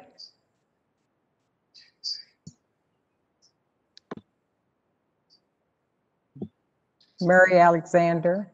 Oh, how you all doing? I took myself off mute. Can you hear me? Yes, we can. Okay, thank you. I'm the director of Unique Fabrics. I've had a grant, a BCYF grant for 2 years. And this is for the board, specifically Ms. Cartwright. And I would like to see more communications as to when the board meetings are. I've only seen one communication. That was the first one, and I did attend that one myself. And with us working so much in the field, I would like to see more communications from you all, especially about tonight. I wish that you all had sent a follow-up email about tonight. I wish that I would have had a chance to also present. Maybe, you all had who you wanted to present tonight to the city council, but my program is working in East Baltimore and really around Baltimore, because my emphasis is on youth works and becoming a youth work sites. And I start youth jobs workshops and job readiness workshops in January to get the kids ready. But the one thing I want to see is that board grow, and I would love to be able to serve on that board if at all possible. I don't know how your board articles are written, but now that you've had at least 2 years worth of people in the community who have been grantees, I think the board would be more receptive and work better if some of the members of the board actually benefited from the grant itself. And we would probably bring a little bit more understanding from our point of view, because everything was not so smooth, did not run so smoothly. And it was a little bit of frustration for some of us. Thank you very much. Real quick, Mr. Love, do we have the caller's information so we make sure she gets the information? Yeah. So yeah, Okay. I think the caller is a grantee, so we'll certainly make sure to reach out. All right, thank you. Mr. Chair, that concludes public testimony. Back to you. Okay, thank you. Thank you, Mr. Love and your staff and the presenters and the panelists. But I wanted to say, I looked at the funding and how it's spent and how it's used because we do a lot. We know our young men have some issues we have to address here in Baltimore City, but I'm glad to see we're addressing some of the young ladies also in this funding source because I've been hearing that a lot. I'm sure my colleagues do too. They think it's all for our young men. We got to make sure we address some of it, help our young women here in Baltimore City. So we're going to start with the committee members. I know Councilman Zeke Cohen had to step away. He wanted to come back and wanted to know if he's still on. Yep, still here, Mr. Chair. Let's say it's, let me see what time it is. I know it's 6:24. Can we, if we do 2 questions per council person, can we make sure we, be conscious of everybody else is on here so we can make sure everybody get their questions answered also? Thank you. Councilman, you can start. Great, thank you, Mr. Chair. Thank you to all the organizations that we heard from tonight, to the staff and the board of BCYF. Have to shout out former Mayor Young and Lester Davis, who helped create the fund. And just to say, and then I'll get to my 2 questions, Mr. Chair, I do want to say that what you all have endeavored to do is incredibly hard. I think it's to your great credit that you've been able to actualize this vision of a participatory, partly youth-led, racially just vehicle to reimagine philanthropy and invest in overlooked, primarily Black and Brown-led youth-serving organizations. And I realize that in a town where many of the philanthropic and political crosswinds have often blown in a different direction, that is a hard nut to crack. I know that a lot of great work has been done by grassroots organizations that would not have happened without the Youth Fund. Many entities have received coaching, technical assistance, and capacity building support that has been critical. And I think we still have a ways to go in improving transparency, reporting minutes as part of the Open Meetings Act, and establishing stronger systems of governance.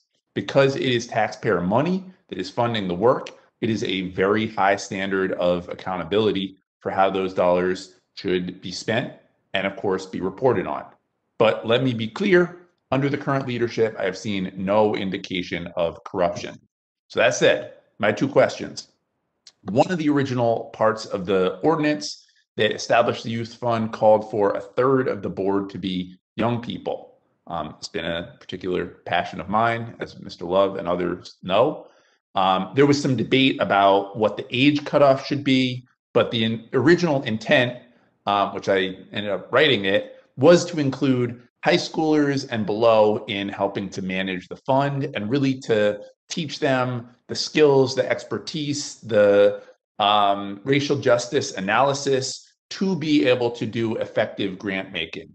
Can you talk about how young people are being engaged in the work of governance and distributing funds from the youth fund? And are we on track to have 1/3 of the board seats be occupied by youth? So thank you for that question, Councilman. Let me first start off by saying that we have more to present to you all that'll provide some of the information that you mentioned in terms of greater transparency and access to information to the public. And as you rightly point out, taking public dollars is a very high standard in terms of the level of transparency that it requires. And so, anything that people perceive as lapses in that is not, as you again rightly state, is not out of an unwillingness to share information. It's an organization that's both managing a 78 organizational portfolio, building up the infrastructure to do some future grant making, and trying to do work at the interim to meet short-term needs. To your question, as you mentioned, the ordinance requires that 1/3 of the board be youth. One of the things that you and I have talked about is that one of the problems with from my perspective, and I think the organization, folks on this call would agree, that much of the youth leadership or youth-led landscape has made the mistake of not properly training youth to be able to fully participate in the leadership positions that we want youth to be able to participate in. So one of the things that we've actually discussed is the Youth Fund developing a kind of leadership pipeline infrastructure that could both empty into training young people that could potentially serve on the board, as well as also being a clearinghouse for other leadership positions that require youth. And we want to do that with anti-racist practices in terms of making sure that young people are able to fully participate, making sure that young people have an understanding of the community and the landscape from which they're operating. And so that's something that the Youth Fund intends to do, both again, as a way to live up to what the ordinance requires, but also to fill a need that I think exists around the city, which is, again, making sure that youth from the communities most directly impacted by white supremacy, poverty, all these other forces, to make sure that they have the proper training and support needed to be full, not to just be tokens, because we don't want young people to be tokens on these boards, and it's real fiduciary responsibility. And that's one thing that is also important. Like, we're talking about giving, young people real fiduciary responsibility that has, really important implications. So these are things that we want to make sure that young people have the training they need to actually execute that fiduciary responsibility responsibly in a way that they can be productive.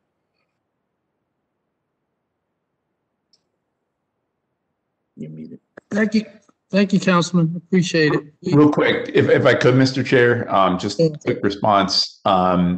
And I do appreciate that, Mr. Love, and not tokenizing our youth is critically important as we go through this process, and making sure that, to your point, they are true fiscal agents of this fund.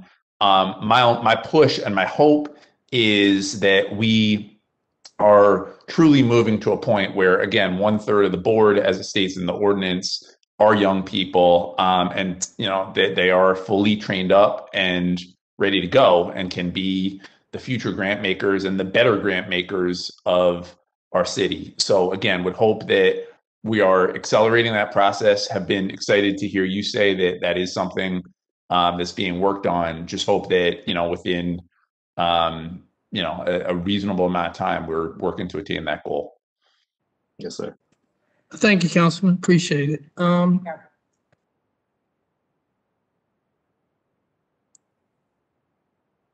You have one more question, Councilman? Yes, sir. Thank you, Mr. Chair.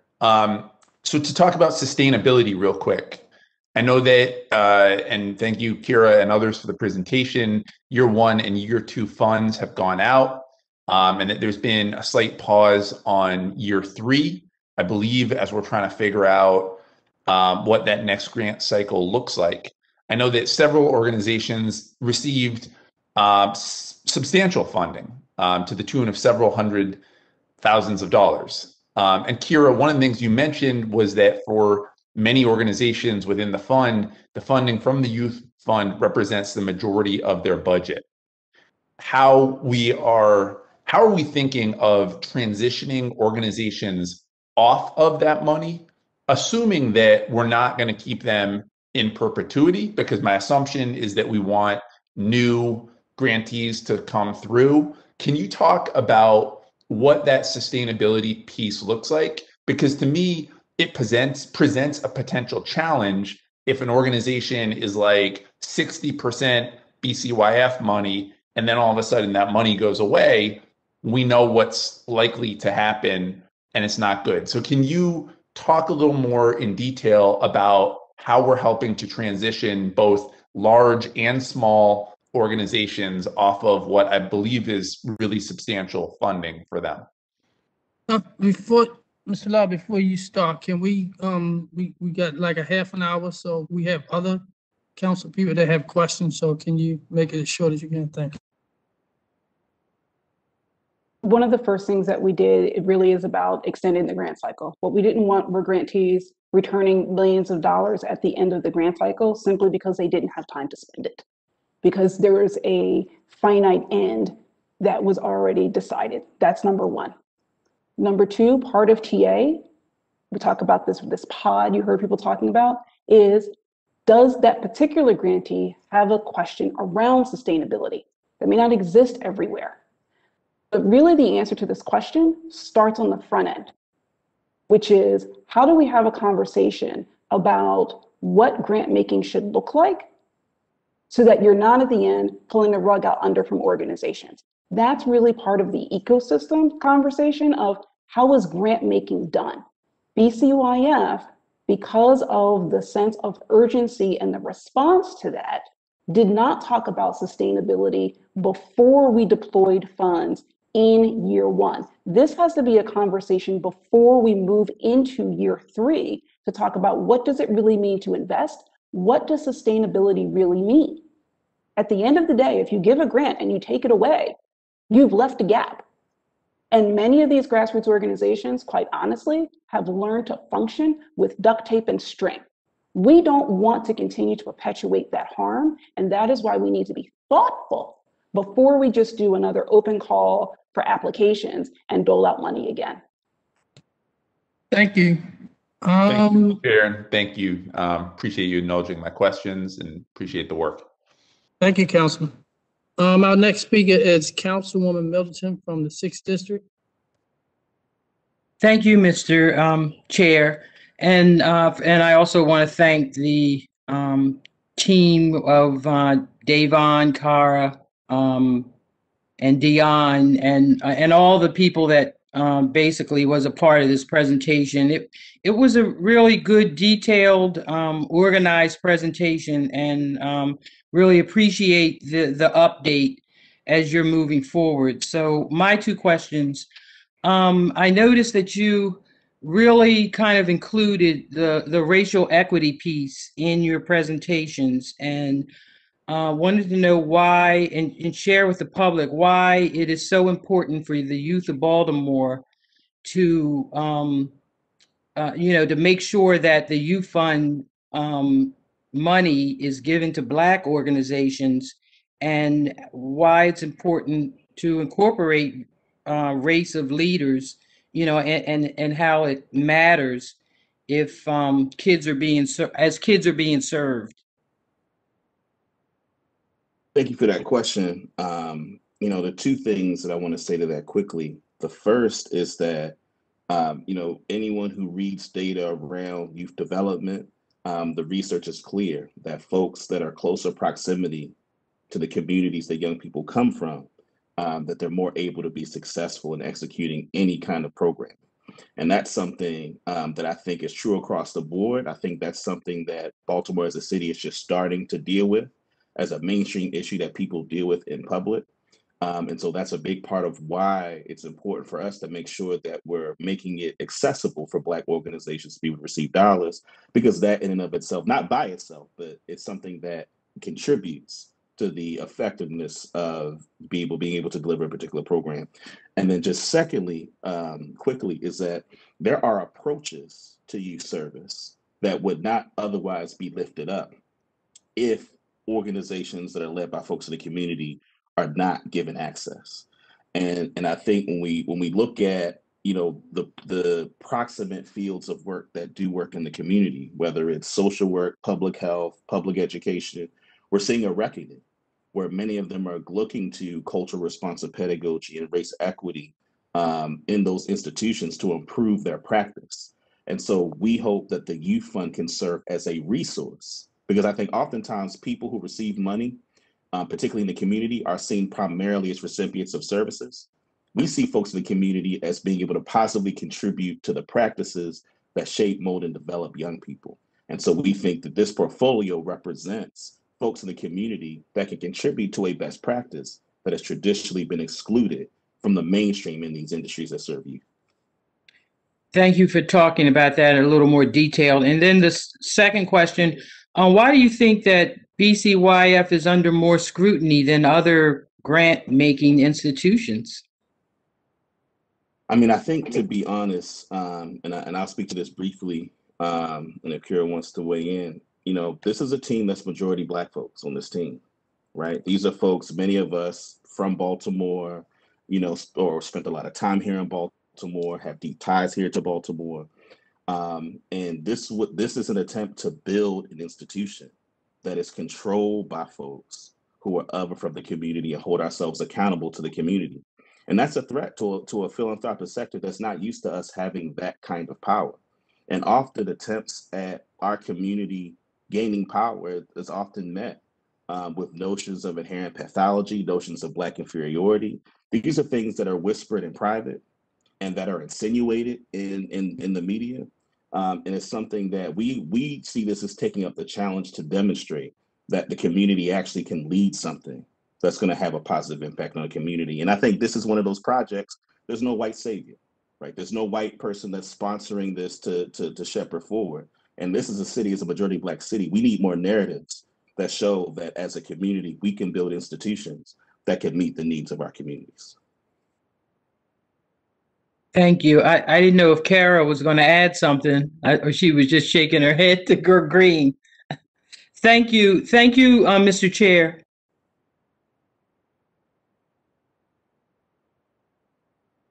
Hello? Thank you, Hello? Mr. Chair. Can you hear me? Hello? Yes. Okay, my computer just did a restart. So our next speaker is Councilman James Torrance. After Councilman Torrance, Councilwoman Felicia Porter. Thank you, Mr. Chair. I have two brief questions, and then I'll save my third question, which is more about accountability for the second round, because Councilwoman Middleton got to that question a little bit, and I have follow-up to that. But the first question is, because I've noticed on your slides that you've had 70, I think 76, 77, or 79 organizations. I just want to make sure we understand for the public's knowledge why the numbers are different, so that they're aware of why. And additionally, my other question to you is looking more deeper into what happens next after you have your lessons learned and how you're preparing to roll those out publicly and transparently. Because one of the things for the scrutiny that you're under, one of the things I've heard from persons who are constituents is what are your lessons learned from the previous organization? What do you learn from taking over, and how you're going to transition in a more transparent way? Abe, and I can take the first part. So this is about data and validation of data. And so we have conversations with grantees. A lot of times we'll ask questions through a variety of ways. Sometimes it's a survey, sometimes it's in reporting. And simply because you've asked the same question to a full portfolio of grantees doesn't mean everyone is answering the same question. And so at times when you look at the data and you validate it, it may be that there are only 76 organizations that either answer the question or answer the question that you were asking. And so that's why you'll see some differences, and that's why we actually included the number so that people did not assume that it is the full portfolio. When you're this large, one or two grantees not answering doesn't really make a significant shift. But we want to acknowledge that it was not the entire portfolio that necessarily answered a question. We have 78 grantees who were funded in year one who received a continuation grant. There was one grantee who in year one was named an awardee by the grant review panel, but as we talk about the ecosystem, their fiscal sponsor could not meet the compliance requirements, and we were not able to deploy those funds. So they were an awardee, but they never received a grant. BCYF does not believe in leaving that program behind simply because their fiscal sponsor failed to meet a responsibility. We were able to support them over the course of that first year in connecting with another fiscal sponsor that knows how to support grassroots organizations, and then they were funded in this round two. So it's 78 continuation grants plus that one organization that was not able to complete the process in year one. To your second question, Councilman, and it's a lot. Actually, a bunch of what you asked is in the additional slides in the presentation that we haven't been able to get to. I'll address just a few of those points. The first is that we wanted to use this hearing as an opportunity to present a lot of information about what has happened with the Youth Fund, some of the data about the grantees and the work that the Youth Fund has done. Wanted to use this as an opportunity to roll that information out to the public, and the public should expect more communications from this point on around many of the questions that the public rightly should ask. So this includes, and what's actually in the presentation that we'll make available to the council and to the public, has the financial breakdown of where money was spent, additional information about what we plan to do moving forward, and just descriptions of the kinds of work that's been done under the Baltimore City Children and Youth Fund. In terms of learnings, one of the things that we learn, and this kind of relates to one of the things that Kira mentioned, is that in order to get money deeper into the community, we need to invest in the infrastructure necessary to get resources out. So Dion Davison mentioned the fiscal sponsor, and the importance of the fiscal sponsor was in getting resources to her program. And so one of the things that the Youth Fund is looking to do is some partnerships with organizations. One of our partners, Fusion Partnerships, which has been one of the fiscal sponsors that our grantees have utilized, we're looking to do some thought partnership and some investment in Fusion Partnerships as a way to invest in an institution that can help the organizations that it supports. Many of the organizations it supports that deal with youth have the infrastructure it needs to be able to answer some of these sustainability questions and to help provide more of the services and expand the ecosystem of services needed to properly serve of young people. And so, and I guess the last thing I'll just say on this question, again, it's a lot. And like I said, we'll make this presentation available to the public shortly. But one of the things that we learned, and it seems really simple to say it this way, but I think it's important to say, it's just really hard getting money into the hands of the community. Just all the things, and particularly public dollars, in terms of getting the insurances that are necessary, being able to provide the technical assistance, the evaluation, the help and the compliance. It's just a lot of work to be able to get money into the hands of the community. And so that's going to help us inform the institution and how we're able to effectively execute on the charge of the Youth Fund, which is to get hands into community-based organizations. Thank you. I'm going to yield back to the chair to give Councilwoman Porter a chance. Thank you, Councilman, your kindness.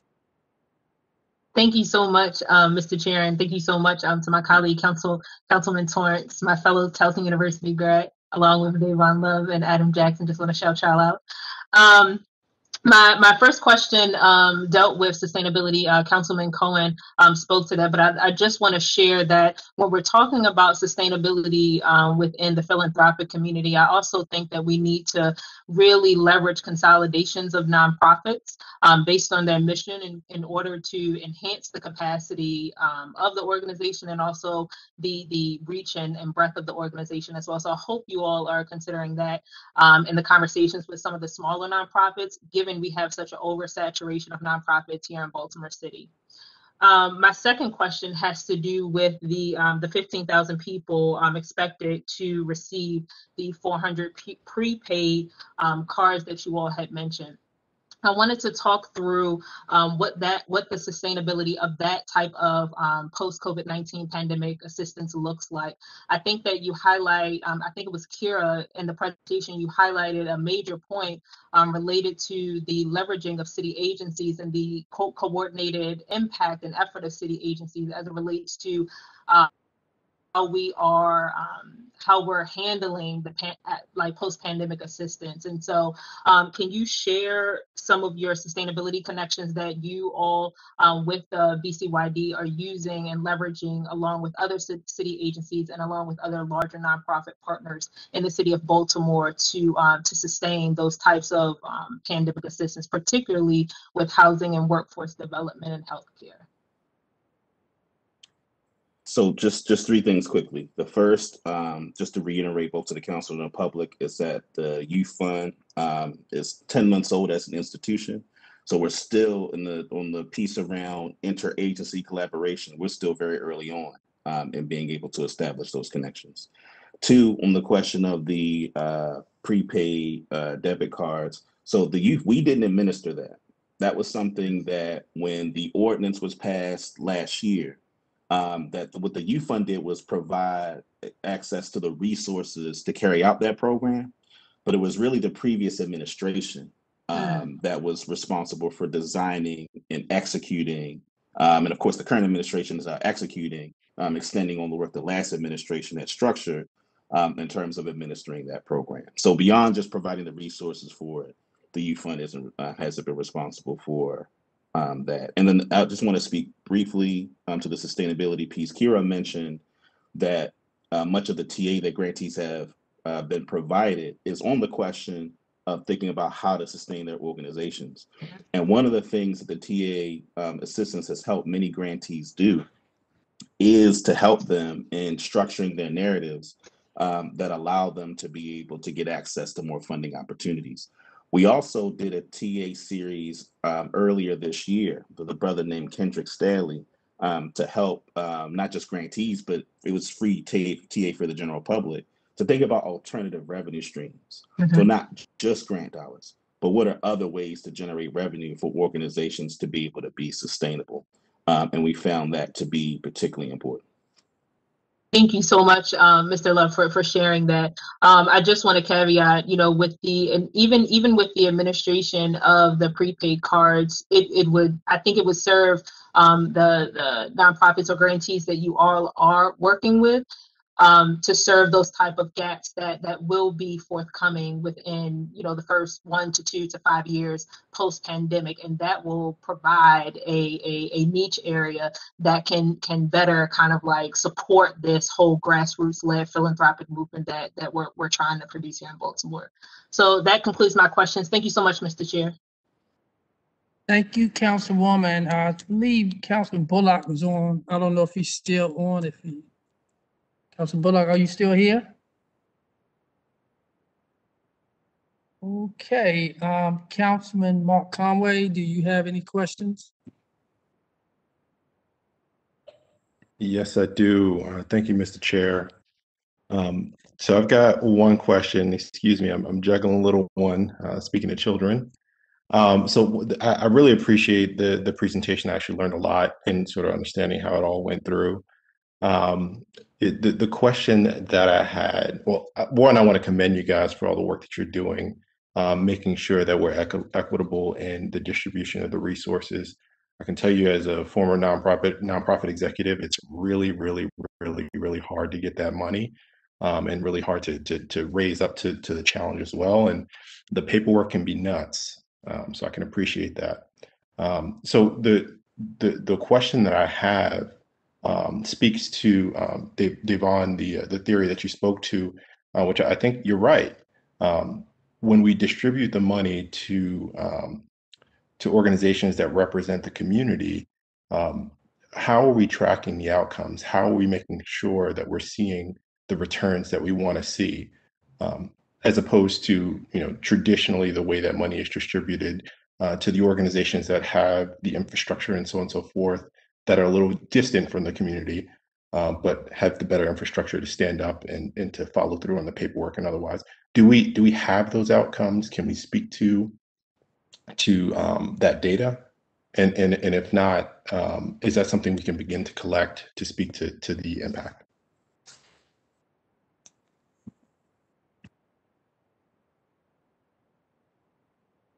You want me to start, Kira, and then you follow up? Yep, I'll jump in when you finish.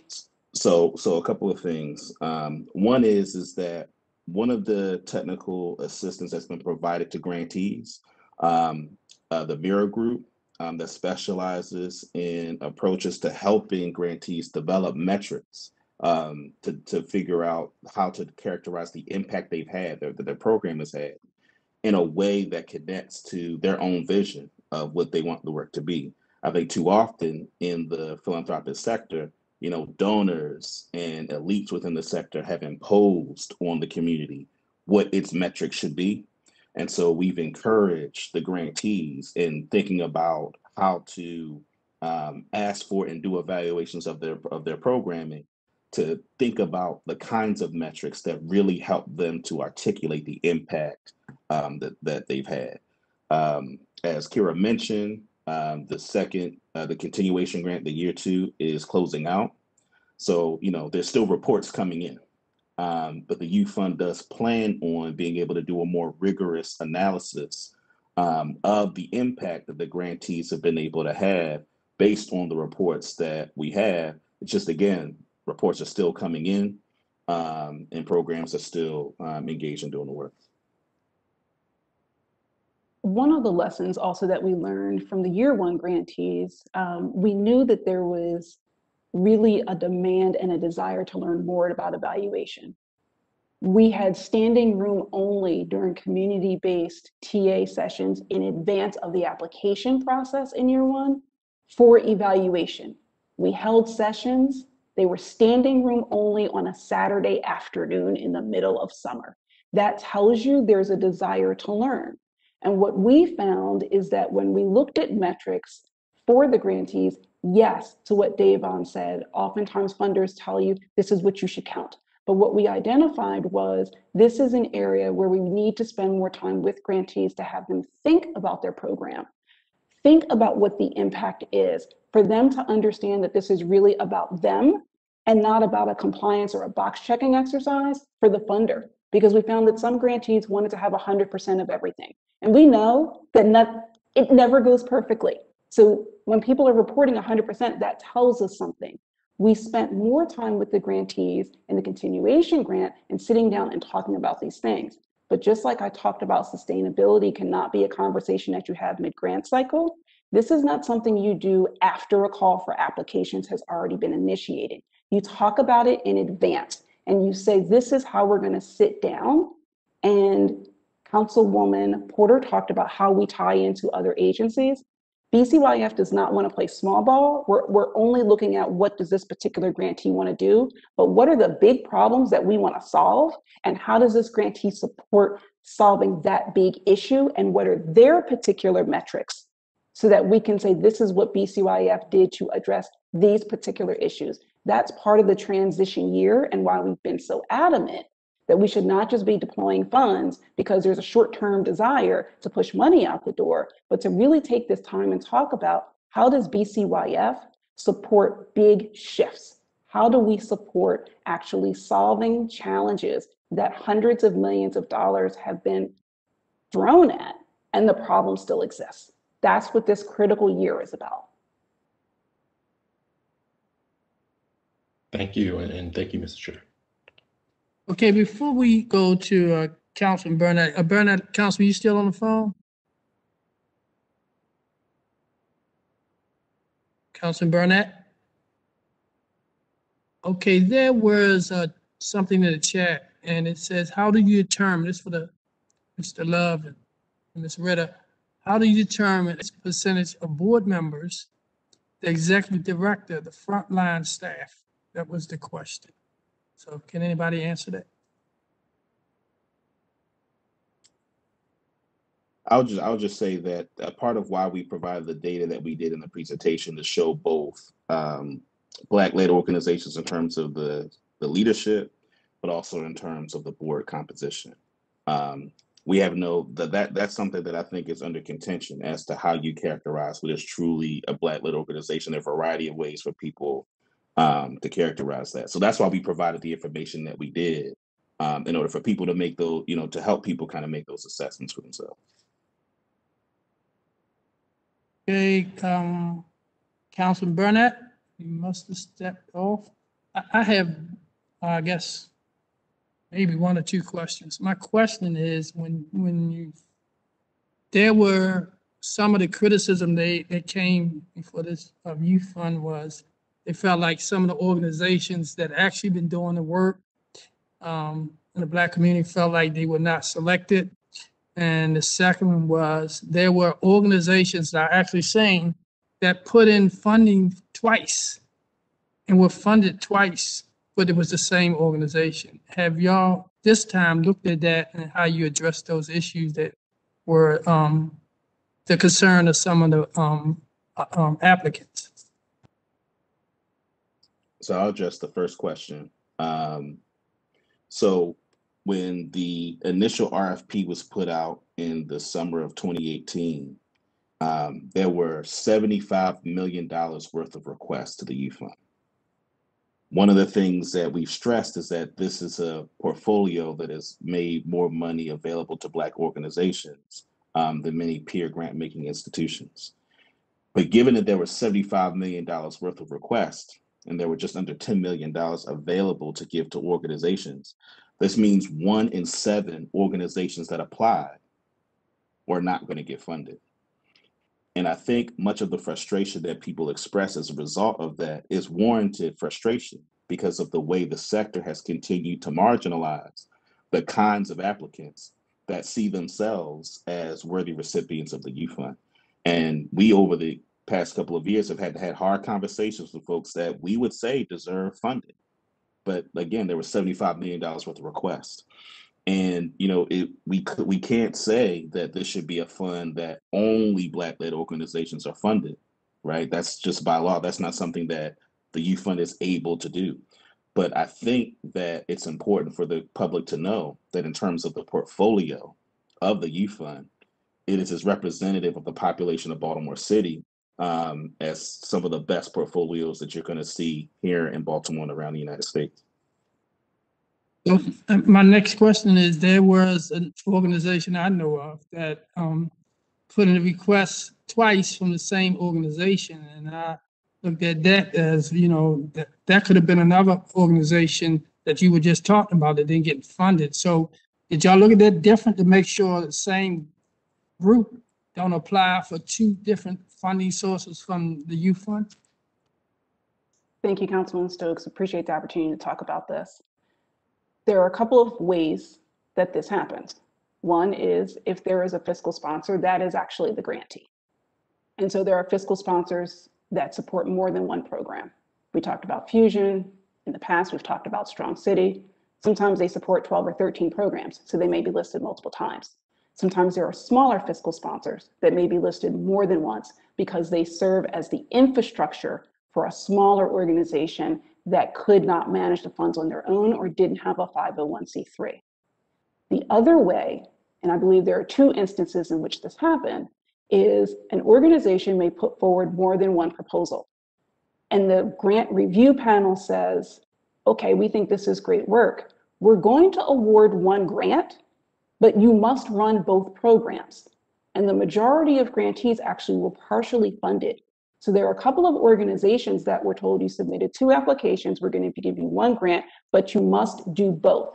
What BCYF did, we talked about, lessons learned and how we adjust in the future. Sometimes we listed just the fiscal sponsor. Sometimes we listed that one organization, but the 2 programs and listed them separately. Sometimes we put it together. We will be more consistent. This is a piece of feedback that I received from one of the grantees, from one of the organizations that applied that was not successful. What she said was, she zeroed in on the parent organization that actually received the grant rather than the program. She said in future years, she should put the program first because she was distracted by, this is a large entity, not realizing the money is actually going to a community-based organization that needed a fiscal sponsor, and that large organization is serving in that role. So that's something that we will clarify in the future as we list our grantees, what's the difference between the program and the actual organization that is legally responsible and has the fiduciary responsibility. Thank you. Real quick, Mr. Love, can you make sure those questions are actually emailed to you, and those additional questions, make sure the council, every council person get a copy of those answers? My second one, we don't have, I guess, that no more public testimony. This vote will not, there will be no vote taken for this oversight hearing.